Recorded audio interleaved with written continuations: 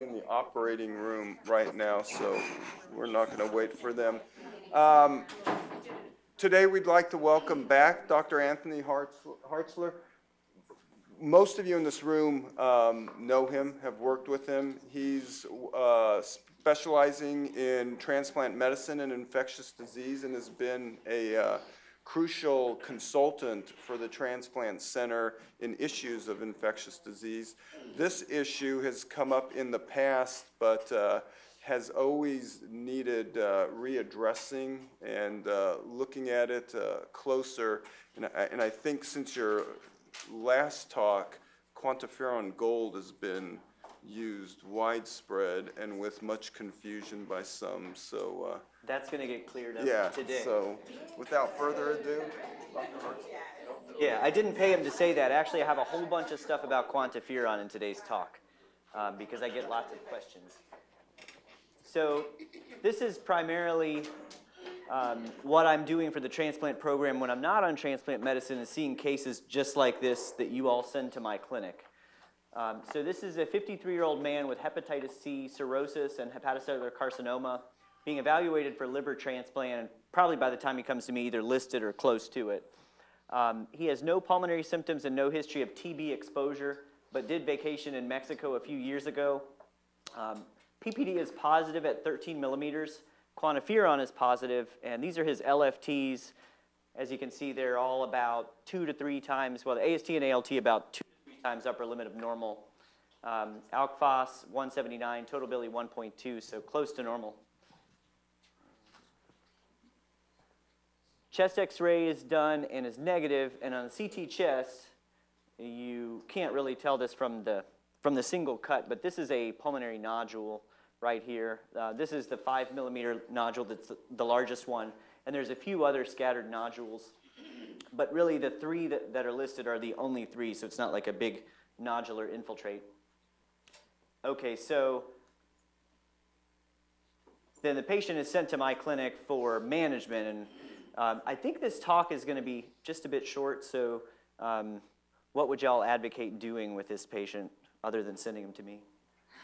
You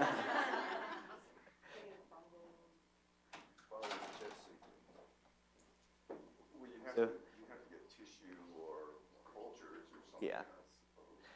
So we'll say, just to say, and I didn't put this on the slide, I think for visual purposes, but this CT chest is not the first one. These nodules have been seen over time and they're stable.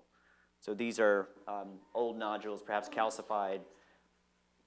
So these don't seem to be active disease at this point.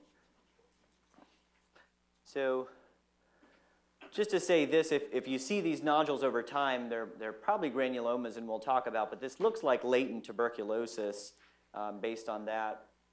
And so, and again, that's the majority of what I'm seeing sent over is going to end up being diagnosed with latent tuberculosis. So then the question is what to do with somebody who's got LFT abnormalities, a sick liver. Do you treat them with isoniazid before they go to transplant? Dr. Hartzler, for those of us who don't look at CAT scans, is there something distinguishing about that little white blob over all the rest of the white blobs? Yes, there is. The distinguishing feature, which you can't see on here, is that so these vessels and airways, if you scan up and down, they continue. Okay. Whereas this thing is a little blip that's just in a couple of cuts, showing you that it's a little round nodule versus a vessel which keeps going. And you can't tell that from this, so you have to take the radiologist's word for it. Also, that peripherally in the liver, you don't have that large vessel. In the lung, right. So there shouldn't be. So it's that peripheral. Yeah. Okay, so let's review just some simple stuff that I hope will be useful for everybody. Mycobacterium tuberculosis is the cause of TB, obviously. This only comes from humans, so that, many other species have animal reservoirs or environmental reservoirs, but tuberculosis is only from humans. It's transmitted through the airborne route.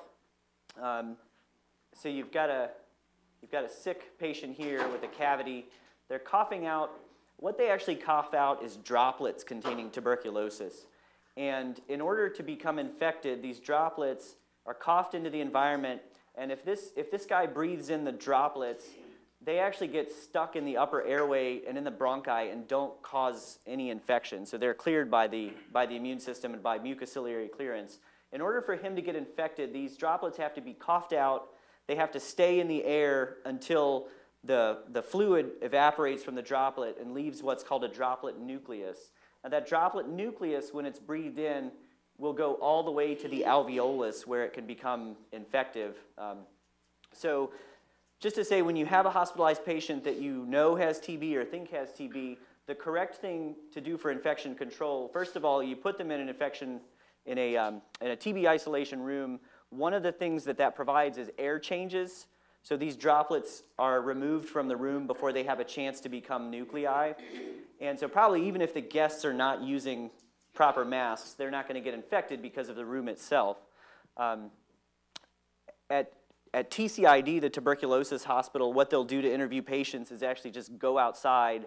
Everybody takes off their mask. They swear they've been doing this for decades and no one's ever been infected. So that does seem to be effective. In terms of the masks that you wear, the uninfected person needs to wear the N95 mask, which is capable of filtering out these tiny particles. The person with TB, if you're going to put a mask on them, they should have a regular surgical mask to stop droplets. So they're not producing the droplet nuclei, so they don't need the N95. And what happens if you put that on them is they cough, and then N95 mask, first of all, it doesn't fit right to begin with, but it pops off when they cough, and all the droplets go out around it. Okay, so again, to be infected, these droplet nuclei need to make it to the alveolus. Once they're in the alveolus, they replicate. Initially, if you've never been infected before, they replicate pretty much unchecked. They're able to evade the immune system, and they may disseminate throughout the body in this early stage. Some of the areas that they really like to go to are bone, kidneys, central nervous system, and lymph nodes.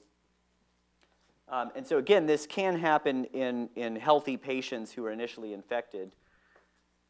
At a cellular level, what happens, the mycobacterium is phagocytosed by macrophages in the alveolus. But the macrophage actively escapes killing. So what should happen is these lysosomes should fuse with the phagosome and kill the bacteria, but the tuberculosis actively evades this process. And so they're in there happily dividing.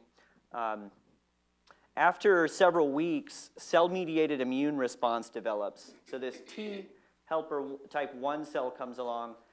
What few bacteria have been killed, the antigens are displayed on the surface of this macrophage. The T cell recognizes those antigens and sends a signal to the macrophage to activate it. Once the macrophage is activated, then it does a much better job of doing this intracellular killing. In addition to killing the bacteria, the lymphocyte, the T helper lymphocyte, also calls with chemokines additional cells in, so additional macrophages to help to control the infection, and also additional T lymphocytes. And that ends up building this granuloma. Okay, so if you have a brisk immune response and few bacteria, what you end up with is granuloma formation.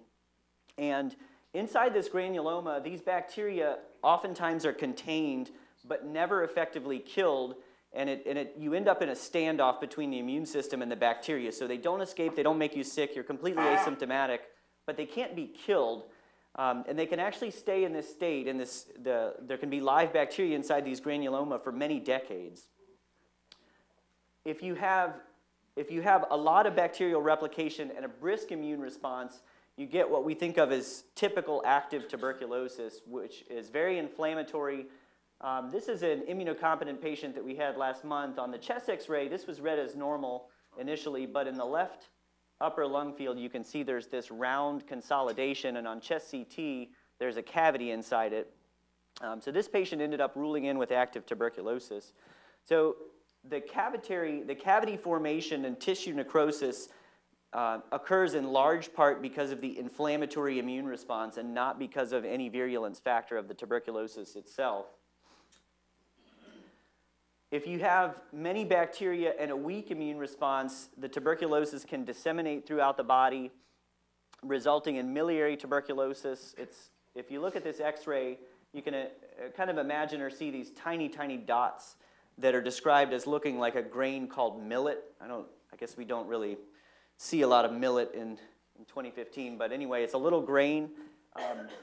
It's also described as looking like there's tons of BBs throughout the chest, and it's diffuse, doesn't really look anything like cavitary lesions. So again, with very little inflammation, very little immune response, and a lot of bacteria replicating unchecked, what you get is disseminated or miliary TB. So those are kind of the three outcomes that can come from initial infection, depending on the host. And again, so these granulomas contain live bacteria that may persist for many decades, and as cellular immune response weakens for whatever reason, the simplest being just advanced age, but others would be immunosuppression. As that happens, then people can convert from having these granulomas, or what we call latent TB, they can convert into active TB, either the typical active TB with necrosis and cavitation, or disseminated TB, again, depending on how much immune response they get. I think a quick question on Sure. definition. So I think some people think when they hear latent TB, think, oh, they had TB in the past, but it's gone. No, latent TB implies there's active bacteria there, just contained. Right. It implies that. We'll talk a little bit more about the definitions coming up here, and we'll make sure to clear that up. So when you go to figure out what's going on, so the patient that we saw, you might want to ask for additional epidemiologic clues. And I bring this up because this can be a little bit tricky. So known exposures would be, did your mother have TB? History of travel, history of being in jail or a homeless shelter, and don't forget employees of these places. And then healthcare exposure, are you a physician who got coughed on in the emergency department by someone with TB? So I think when I've seen patients, a lot of times the trainees will miss some of these things in large part because of, we know that this could happen decades ago. And so when they go ask the patient to say, have you traveled recently? Patient says no, and then they come and tell me, well, the patient has no TB risk factors. And then I go in to see the patient, and they don't speak English, they're from Mexico. And you laugh, that has actually happened. So it's a history of travel or being outside the United States that could be decades and decades ago. It could be when they were a child. Sometimes people will say, no known TB exposures. And then when you ask, you say, have you been in touch with anyone with TB? They say no. And you say, what about when you were a child? Oh yeah, my mother was treated for pulmonary tuberculosis when I was a child. So you do have to reach pretty back in history, pretty far back. These things I think we all know. So typical tuberculosis is going to be pulmonary, so the symptoms will be cough, hemoptysis, pleuritic chest pain if the cavity is in the periphery. Constitutional symptoms, fevers, chills, night sweats, and weight loss. And sometimes these will be pretty subtle, and you kind of have to go back before the pulmonary symptoms or symptoms related to the infected organ. Did you have any constitutional symptoms? For disseminated TB, this can be much more subtle. So TB does disseminate throughout the body. It can infect any organ and any organ system, and so the symptoms can be completely varied depending on where it is. For patients with disseminated tuberculosis, that presentation can be pretty subtle. So in a transplant patient who might have disseminated TB, the things that you would look for is failure to thrive, so a patient that's just losing weight and not doing well and doesn't really have any focal symptoms. And fever of unknown origin is also a fairly common presentation. So when you see those in a transplant patient, think of TB in your differential. The only way to diagnose active TB is with stains and cultures. You can't use any of these. You can't use a PPD or any other test to diagnose this. On the right, this is our fluorochrome stain that we use. The patient coughs up some sputum. The lab processes it by using something to get rid of the mucus, to lyse the mucus. They then centrifuge it to concentrate it and put this fluorescent stain, this fluorochrome stain. That allows them, if there's barely a few bacteria in there, they can screen multiple fields with their microscope, and these things light up. They fluoresce. It makes it very easy for them to see just a few bacteria. You can see some nonspecific, in patients with TB, some nonspecific laboratory findings, things like anemia, hypoalbuminemia, Having seen transplant patients, this is extremely common. Mild leukocytosis. Hypercalcemia can occur because these activated macrophages convert vitamin D to its active 125 form. In patients with disseminated TB, they may have marrow involvement leading to pancytopenia. And if the liver is infiltrated, elevated alkaline phosphatase is the usual finding. Okay, so we got a question about quantiferon. So we have 3 tests that we can use to look for cell-mediated immune response to tuberculosis. To my knowledge, of all of our other lab testing, it's based on antibody responses and detecting the organism itself. These are the only tests I'm aware of that look at cell-mediated immunity. The PPD, quantiferon, and T-spot TB, the quantiferon and T-spot TB are known as interferon gamma release assays. And so we'll talk about those in a minute. All 3 of these tests give you no information about whether the patient has active or latent tuberculosis. So you can see it in both. Active tuberculosis, again, we're saying that the reason the patient has developed active tuberculosis is because of a failure of the immune system to control this infection. And so it's not surprising that you would see patients with active TB who have negative tests. So bear that in mind. If you think someone has active TB, don't hang your hat on one of these tests. And then all have reduced sensitivity in immunocompromised. Again, you're testing T-cell response, and so your transplant patients are going to have less of that. The PPD, also called MAN2 or tuberculin skin test, the protein is manufactured. They take tuberculosis, they extract this protein from it. You have to inject it intradermally, which is very superficial. So you can see this wheel is being raised here.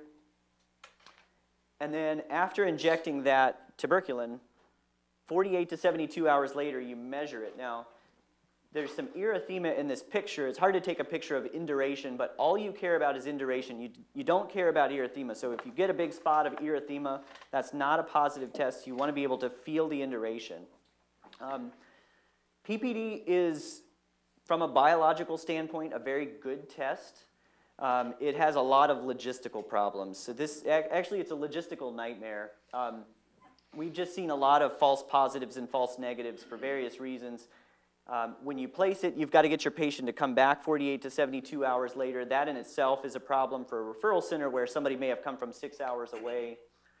The intradermal injection can be done wrong. So if this is injected subcutaneously, you as a clinician will probably never know, and they'll just get a false negative. The other things that I've seen happen in some worst case scenarios, embarrassing story to tell. I had a patient who had a PPD, and when I had some question about it, and so I asked the nurse, did this patient actually come back? And the nurse said, no, we called the patient at home and asked if the PPD was positive. So it's just really hard to get these things done right. In response to that, we have the interferon gamma release assays that take care of a lot of these logistical problems, but essentially give the same information. The one that we have here at University Hospital is the quantiferon gold. What happens is you draw blood into 3 different tubes. The tubes contain a nil antigen, which is a negative control, TB antigen, which is the tuberculosis antigen that you care about, and mitogen, which is a positive control. These tubes are incubated at body temperature, 37 Celsius, for 16 hours, and then the interferon gamma in each tube is released. Now remember, your T helper lymphocytes, when they recognize tuberculosis antigen being presented on MHC class II by the macrophage, secrete interferon gamma to activate the macrophage to kill it. And so this is the response that you're measuring. Here are what your results are going to look like. So this is a negative test. You have the negative control is negative, the positive control is positive, and the TB is negative. So that's a valid negative test. Here's a positive test. The TB is positive, negative control negative, and positive control positive. Okay, so negative and positive, pretty easy to understand. These are the ones that I get tons and tons of questions about, the indeterminate. So this patient had no response to negative control, but no response to positive control, and no response to TB. So This could mean a couple of things. Either the test was done wrong, if you incubate it at the wrong temperature, if you shake the tubes too hard, that can kill the lymphocytes. There's a variety of ways to screw this up, but basically it could be that the processing was bad. And so your first step is going to be just to send the test again and see if you get a valid result. The other possibility is that your patient doesn't have any lymphocytes. So if your patient's lymphopenic or doesn't have functional lymphocytes, then you won't have interferon gamma released even with the positive control. When I look at this, this is a huge advantage of the interferon gamma release assays. If you do a PPD on a lymphopenic patient, you will get a negative result. And you won't be any wiser. At least when you get this indeterminate, you know that you don't have an immune response. And so your test, if it's negative, it's a false negative on the PPD. Or it's potentially a false negative. Okay, so again, indeterminate gives no information about the presence or absence of TB. It's a failure of one of these controls. It means your test is not valid. There's no such thing as an intermediate result. So if you see the indeterminate, that doesn't mean that your patient has TB. You basically have gained no information from before you did the test. T-spot TB, I don't want to spend a long time talking about, basically because we don't have it here. It's a very similar assay. It is interferon gamma release based.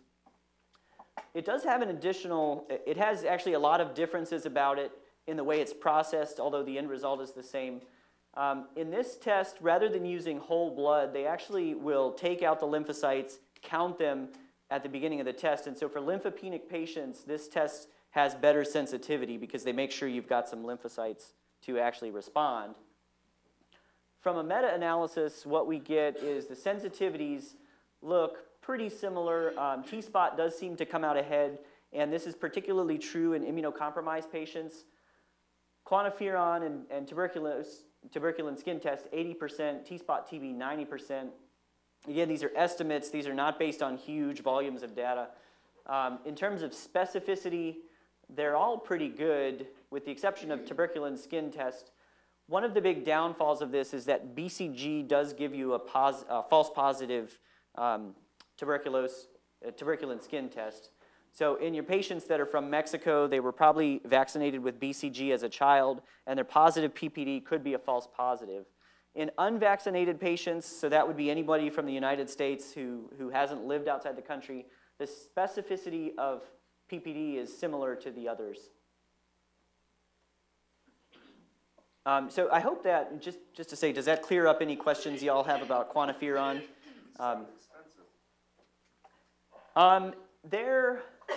So I don't know if anyone here knows what the cost is.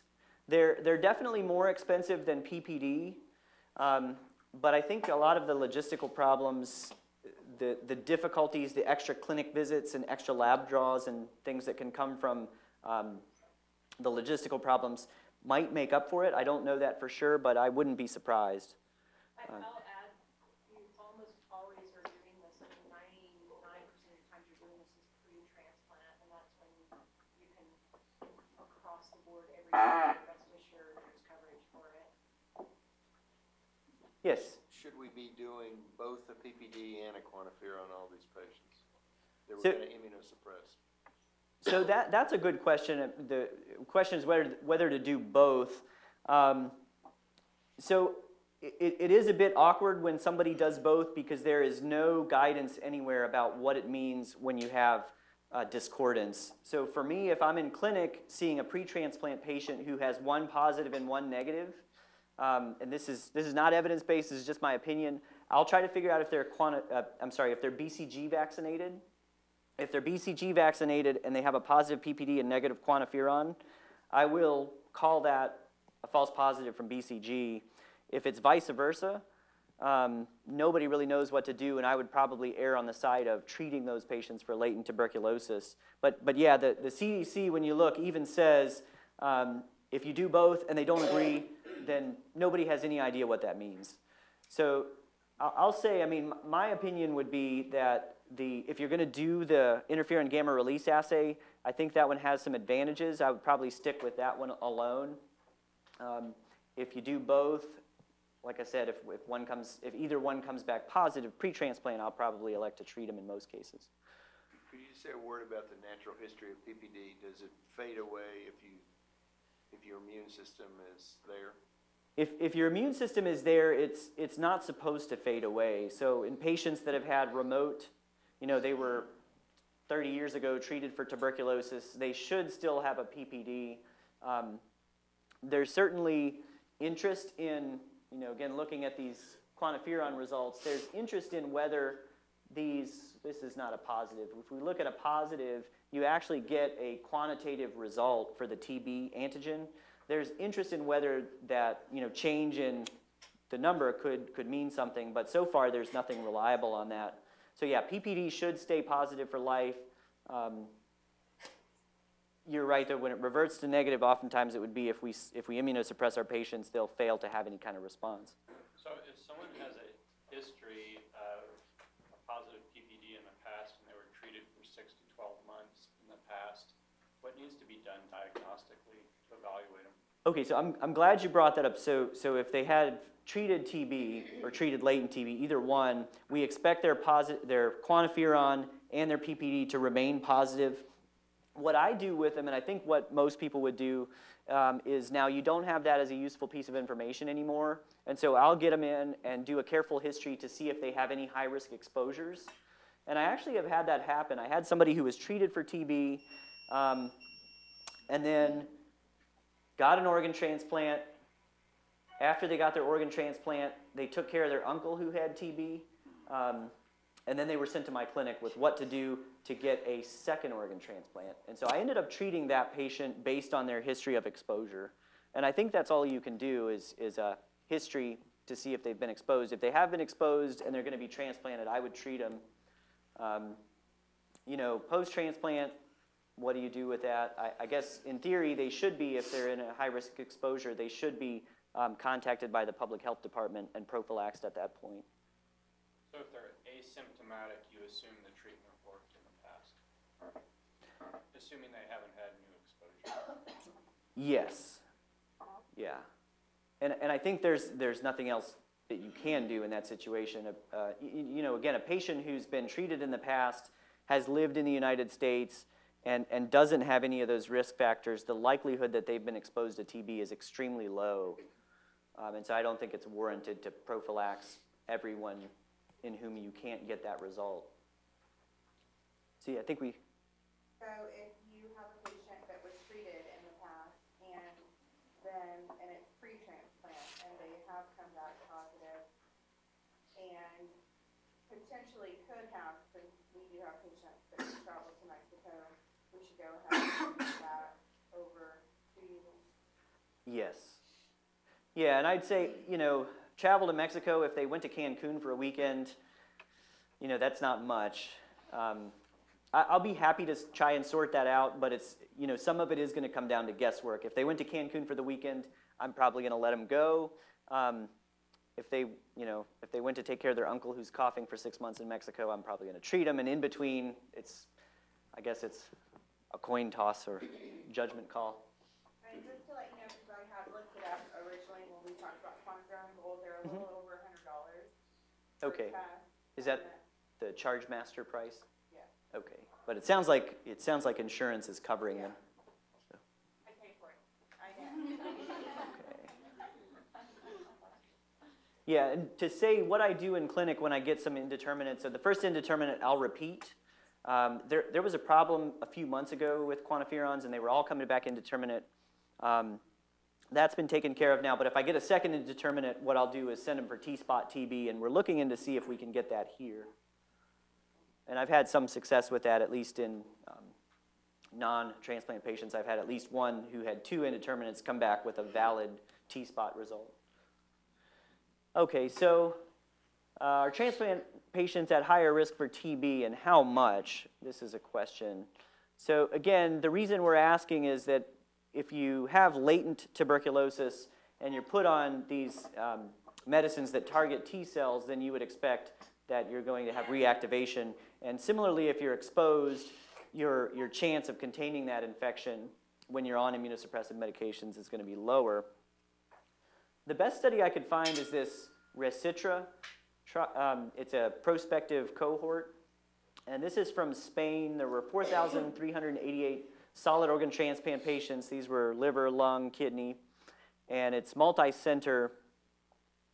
So how many of them, basically they were looking to see how many of them got tuberculosis. Their rate was 0.5% per year, so they had 512, I believe, out of 4,388. I'm sorry, 512 is per 100,000, or 0.5%. And then in their general population, the rate was 19 per 100,000 per year. So about 25 times as likely to get tuberculosis if you're a post-transplant patient. Interestingly, for comparison, we have a lot less than Spain does here in the United States. We have about 2.9%, and Texas is maybe double the national incidence at 4.7. There is county-level data, and Bexar County is right here at about 5 per 100,000, just like the rest of Texas. So basically, the answer is yes, there's a lot more tuberculosis in transplant patients.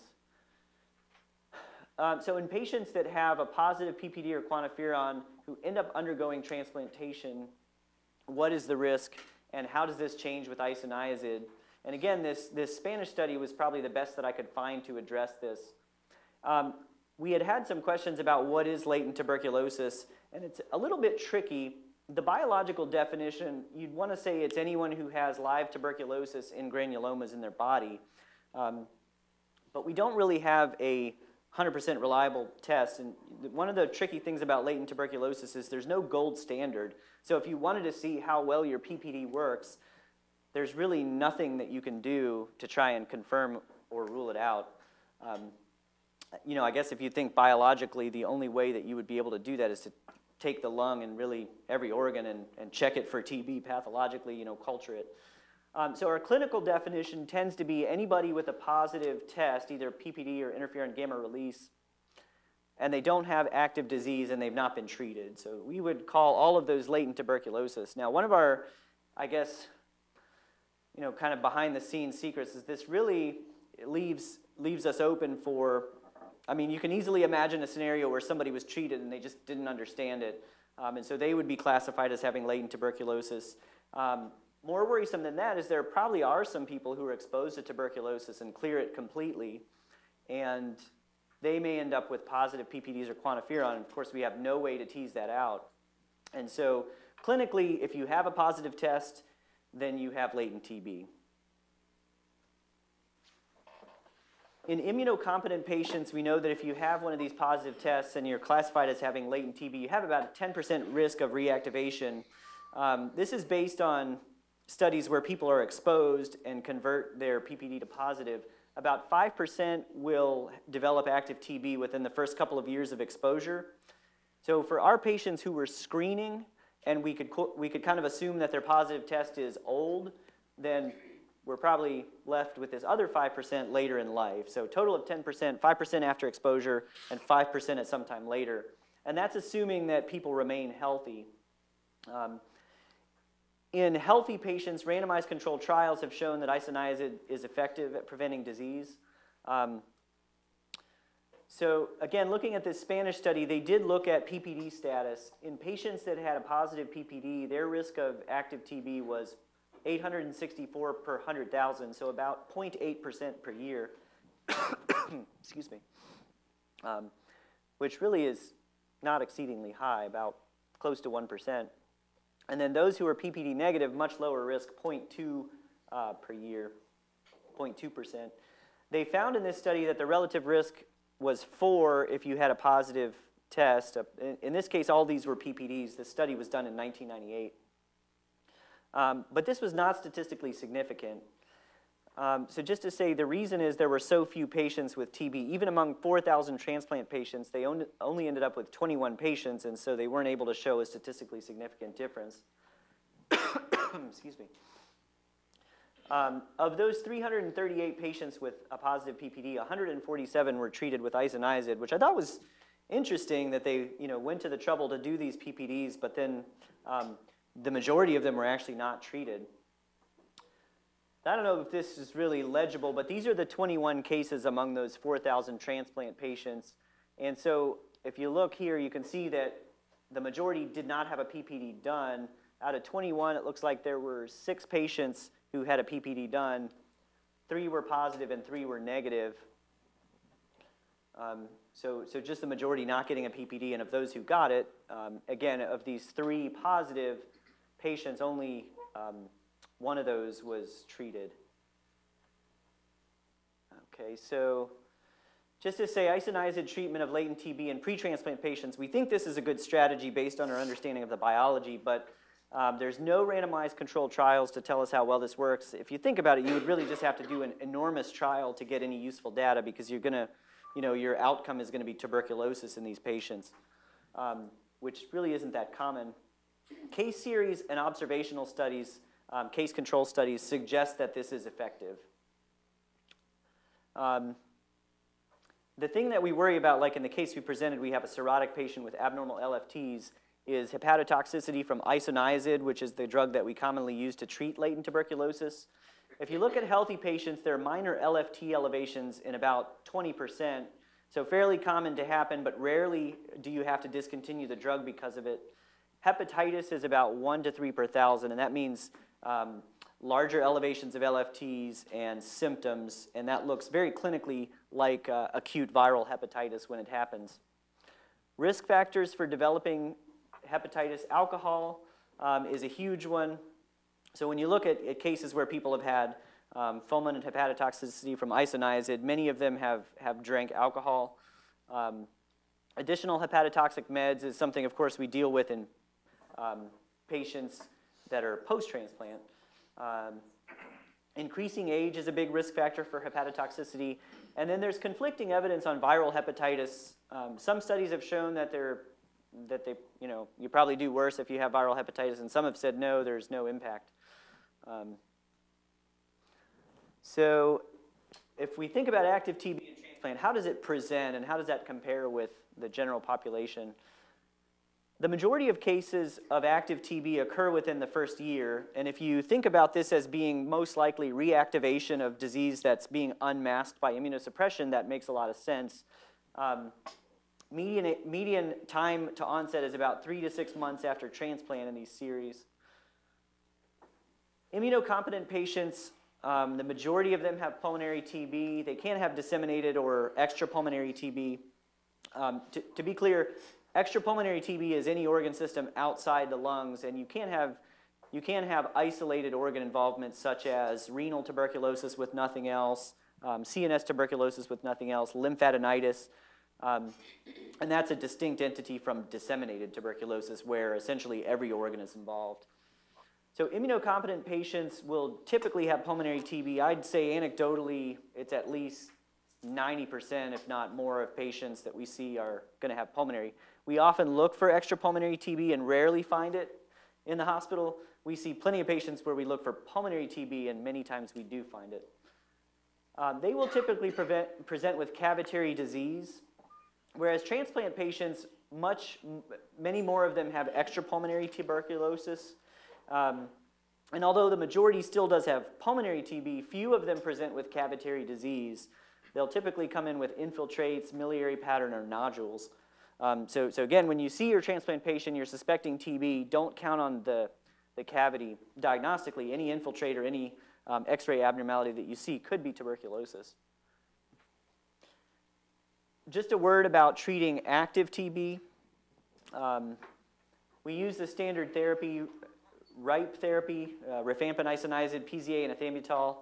These medicines have a lot of interactions. Rifampin is a CYP, I believe, strong inhibitor. And so you get a lot of inducer. Okay, the pharmacist set me straight on that. It's an inducer. So that brings me to get help from pharmacists.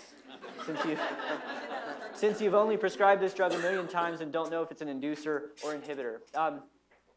Now, interestingly, immunosuppression, this is something that's maybe counterintuitive.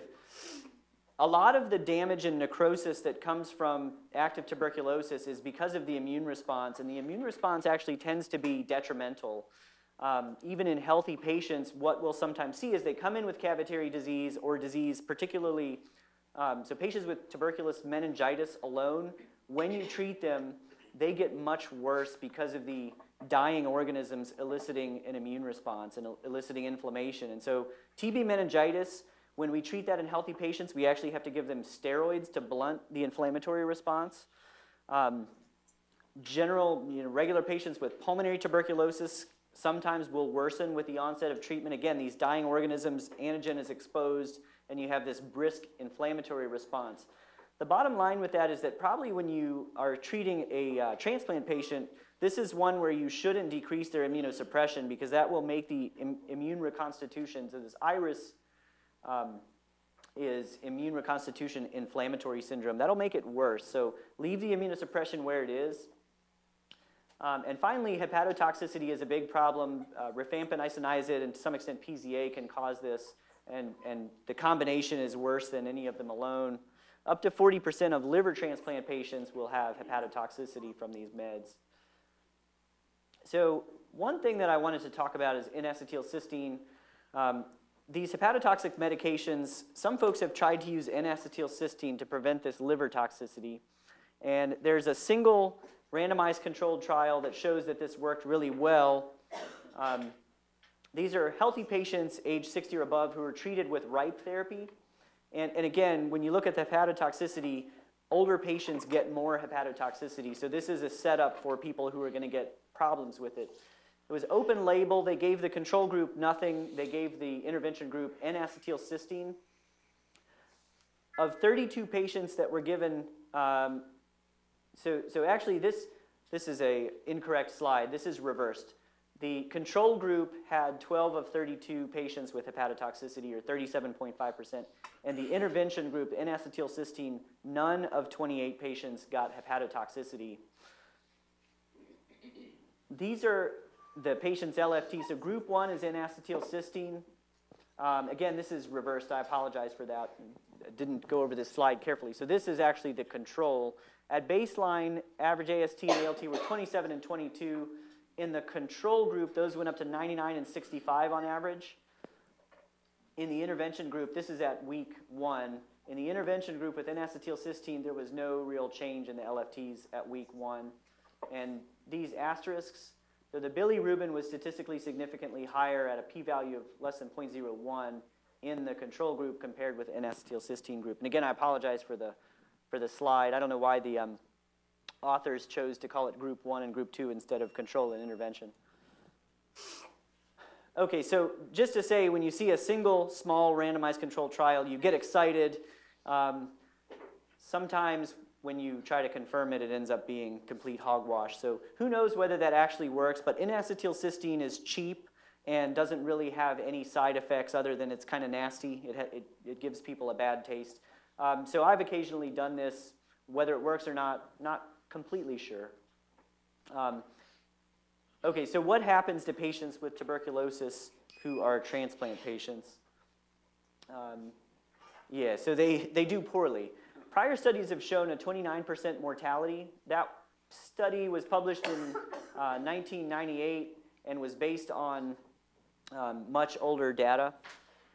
So risk factors for mortality: disseminated infection, organ rejection, and the use of this OKT3 or anti-T-cell antibodies.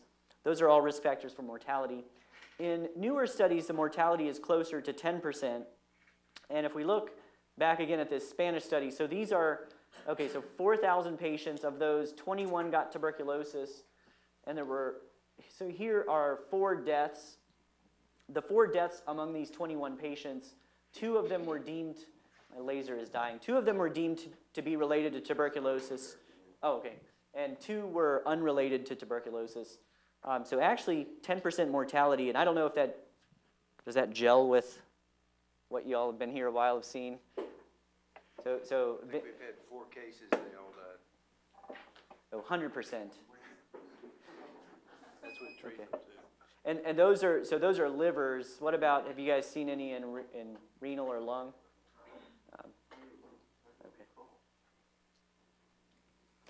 Okay, so back to our case. We remember the case. We determined, again, based on the CT chest showing stable nodules over many months, that this is latent tuberculosis. These are the options that I'm usually left with in clinic. We could try treating now with isoniazid. Now this is generally what I do in clinic. So I take these patients, and even though their LFTs are abnormal to begin with, I put them on isoniazid. My experience has been that they all do fine. I've had to discontinue a few courses of therapy, and in many cases when I've discontinued, it's very sketchy. So the guidelines are that if their LFTs are above 3 times upper limit of normal with symptoms, that they should be discontinued. So my patients come in and they say, I don't feel good, and my back hurts a little bit, and so I kind of say, well, based on the risk versus benefits, I'm going to stop your therapy, but it's doubtful whether they actually have hepatotoxicity.